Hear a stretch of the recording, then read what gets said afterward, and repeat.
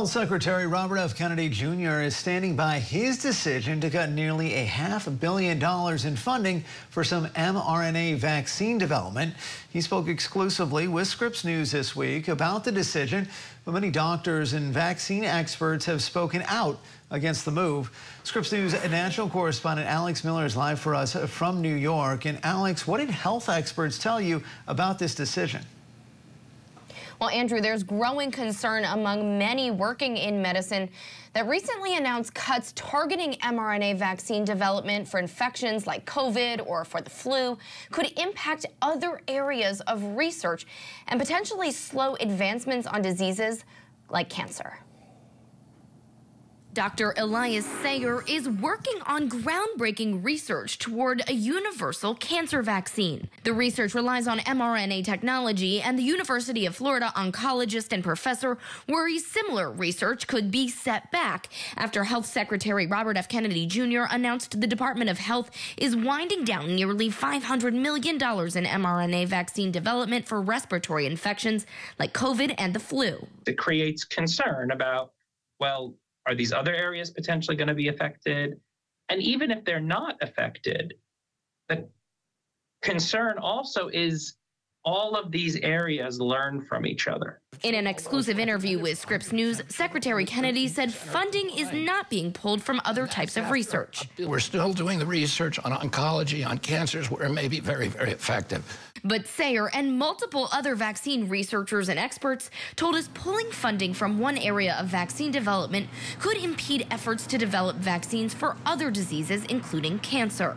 Our work with mRNA cancer vaccines has absolutely been propped up by the research and the discoveries made with mRNA vaccines for infectious disease. Absolutely. Kennedy says mRNA vaccines have failed to effectively protect against upper respiratory infections and has cited health risks from the COVID-19 mRNA vaccine.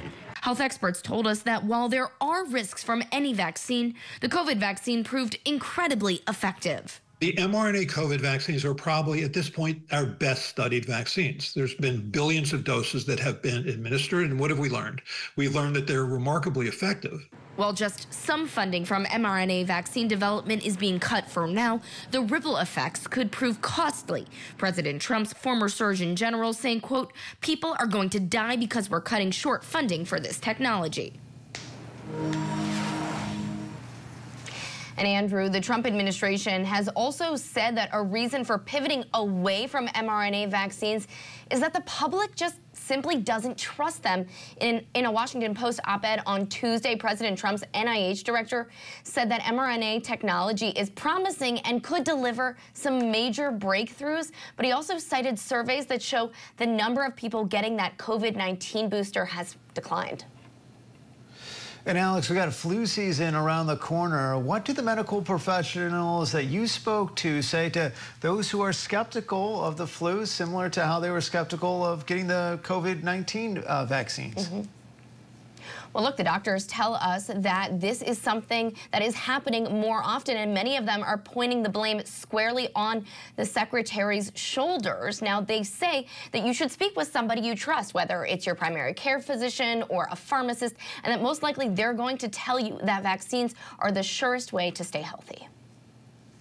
All right, Scripps News national correspondent Alex Miller for us in New York. Alex, thank you.